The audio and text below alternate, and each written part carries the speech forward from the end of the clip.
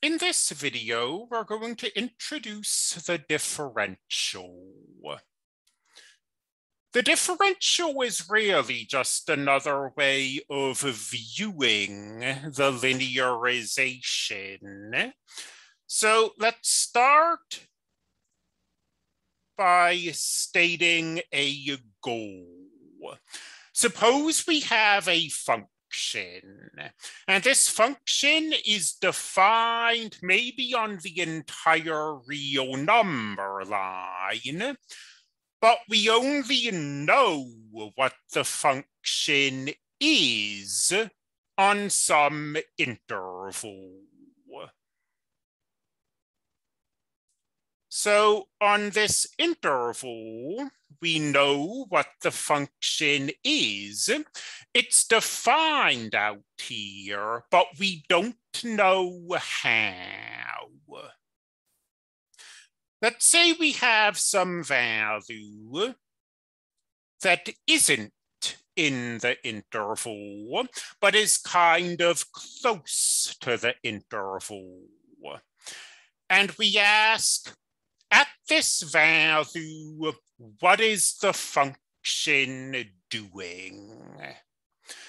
We have no way of answering that question exactly, but we do now have a way of approximating an answer, which is to use the linearization.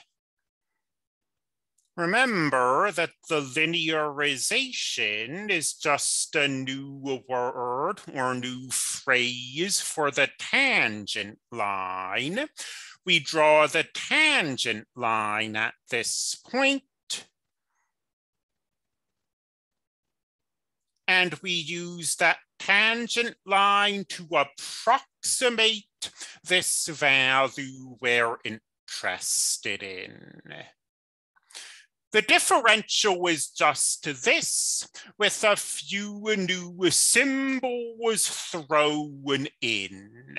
I'm going to use this segment of the tangent line to draw in a right triangle, like so. I'm also going to label some things. That's that.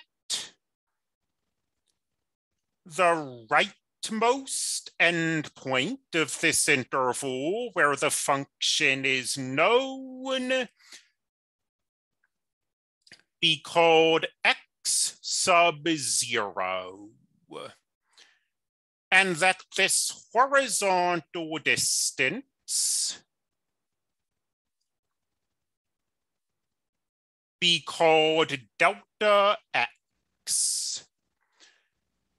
This value we're looking at is then x sub 0 plus delta x. And our goal, restated a little, is to approximate f of x sub 0 plus delta x. And we've already done that using the tangent line and the linearization. At least graphically, we've done that. I haven't written an approximation down. Let me call this vertical distance delta y. And should have made stuff a bit bigger. But here is f of x sub 0. So here's f of x sub 0. And this is f of x sub 0 plus delta y. And that is our approximation. F of x sub 0 plus delta x is approximately f of x sub 0 plus delta y. However, now I'm going to play with this a little. The slope of this tangent line, by definition, is the derivative. The tangent line is the line that has the derivative as its slope. But the slope of a line is also the rise over the run. So the derivative equals the rise over the run, delta y over delta x. Multiplying both sides of this equality by delta x, f prime of x sub 0 delta x equals delta y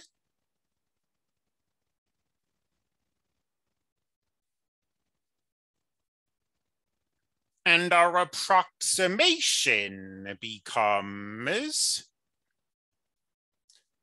f of x0 plus delta x is approximately f of x sub 0 plus delta y times f prime of x sub 0. And these deltas get their own names. Delta x and delta y are called differentials. And I just realized that in my written notes, I used slightly different notation. So let me make sure that doesn't cause any confusion. In my written notes, instead of delta x and delta y, I use dx and dy. So in my written notes, you're going to see this.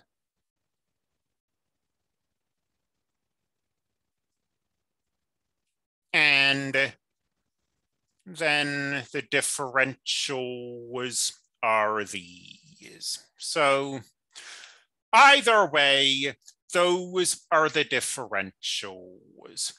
And the differentials are commonly used in error estimation. I mean, these are technically just another way of thinking of linearizations, but they're generally used differently. And we'll discuss that in the next video and set of notes.